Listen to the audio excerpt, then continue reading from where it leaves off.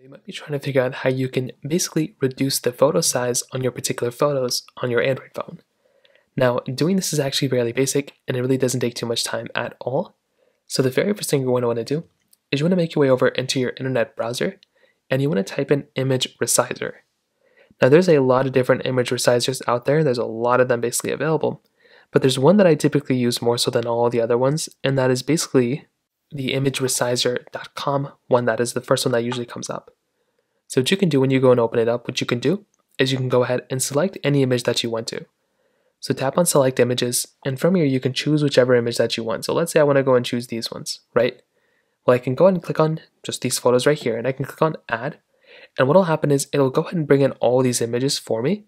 And sometimes it may glitch up, so you can see I have to redo it. So I'll go and click here, I'll click them again. I'll go and click add, and you can see that it brought in the photos. Now it's going to do one by one, so what I can do is I can just go and click resize. And I can do by dimensions or as a percentage. So here I can go and make my image 100% of the original size, so I can choose whichever one I want to. And you can go and see that the resolution will go and change at the very bottom. So I can go 100%, which is 6, it was like a very high resolution photo, or I can go down to 30 by 30. Somewhere in the sweet spot is somewhere between like maybe 1080p, like somewhere around there. So you can kind of, mess around this number. But usually that's what I do.